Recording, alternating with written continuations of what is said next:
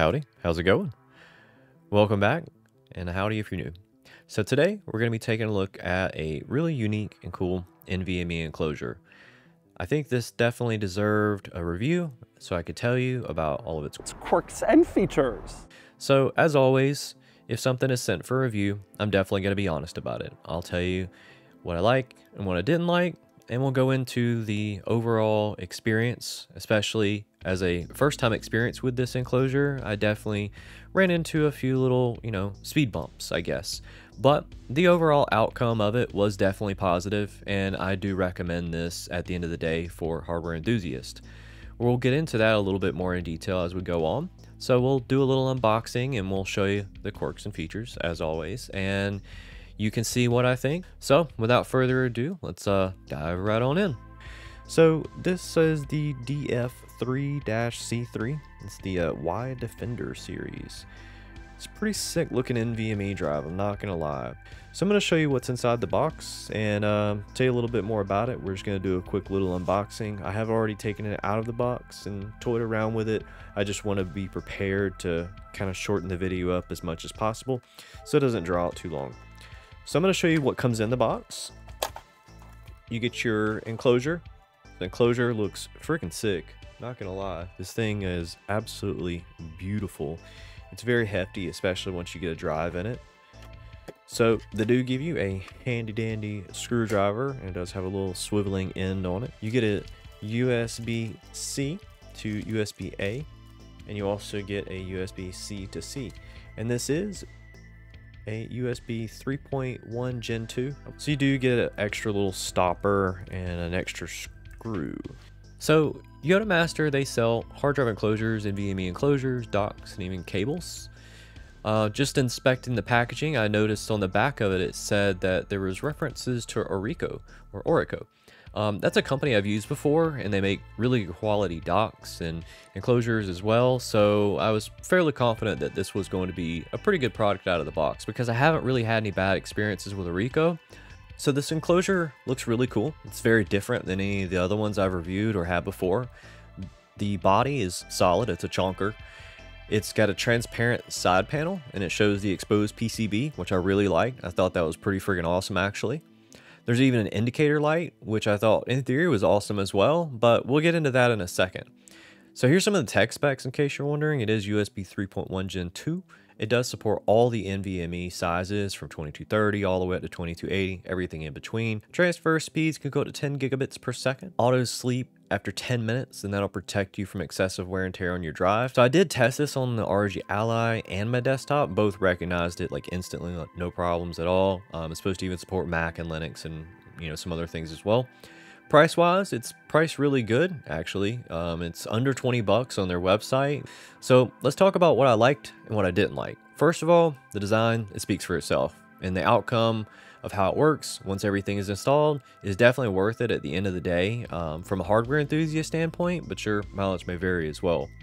Overall, it's a great enclosure, but there were a few notable things that I'd like to mention just to cover everything as unbiased as I can. So I'll start with the things I didn't like, and then we'll dive into the things that I did like.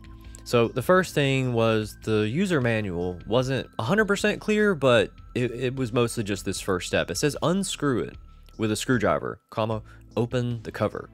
And that was the end quote. So I was like, okay, sounds simple enough.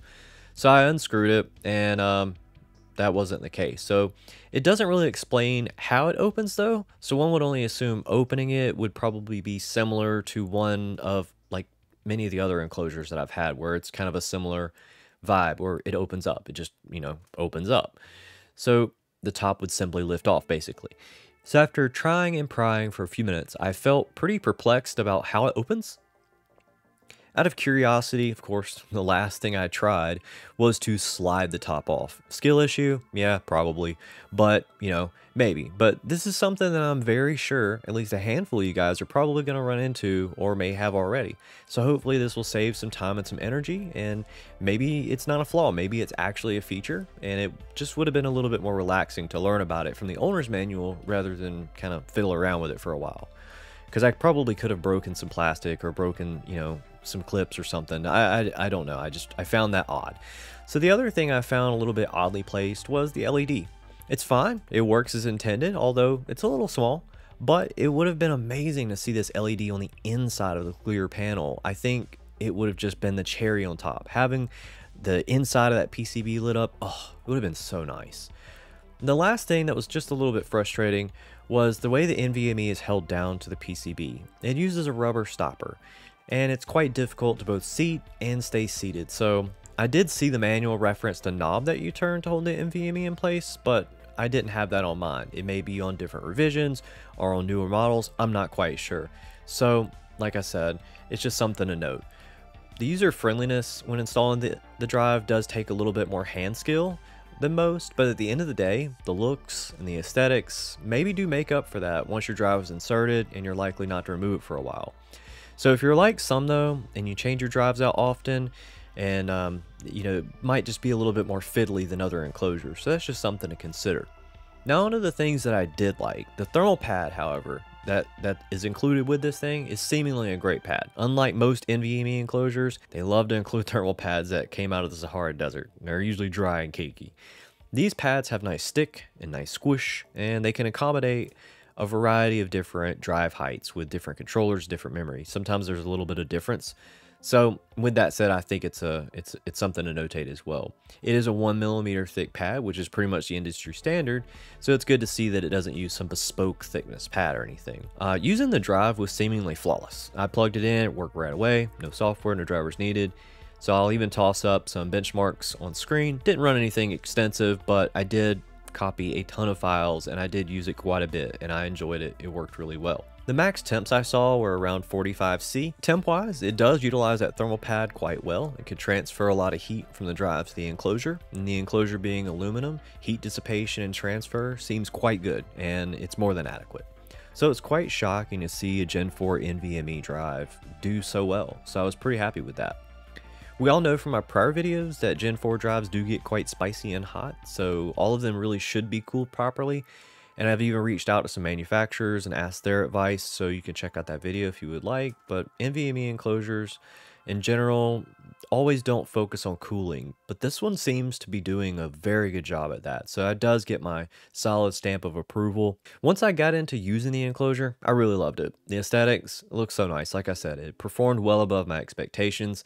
Copying large ROMs and files over did extremely well, and I haven't had any issues with that. So my conclusion is it's a really nice looking drive. I would say for most hardware enthusiasts, it's a no-brainer pickup. But if you're on the newer side of hardware and your experience may be on the lesser side, it may be a bit fiddly. But at the end of the day, if you can get past that, it's probably worth it, in my opinion, with all things said. We're going to get back to some projects on the Ally this week. I'm trying my best. It's been a rough weekend.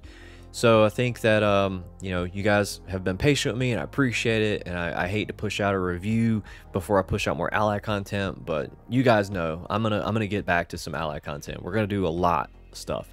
I've got some really cool thermal mods that I've been experimenting with. I've changed the thermal pads on the power delivery on the MOSFETs and the inductors, and that seems to have dropped temps by about 10 degrees. This could be a game changer. I've also been experimenting with some thermal paste and different thermal solutions. I've been working on quite a bit of stuff. I've been brainstorming and experimenting, so please bear with me. I have some really cool things to show you guys.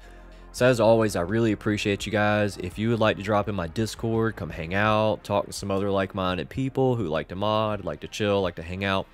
You know, we don't have a whole long list of rules. You won't just randomly get kicked out or banned, you know, for creating mods and helping people.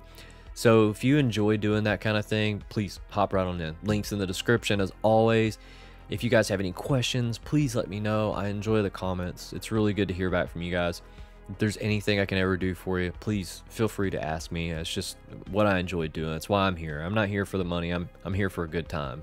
So that's pretty much all it is, my friends. I'm going to leave you with that. And if there's anything I can do, just drop me a line. So I hope all of y'all have a good afternoon, good evening, or good night.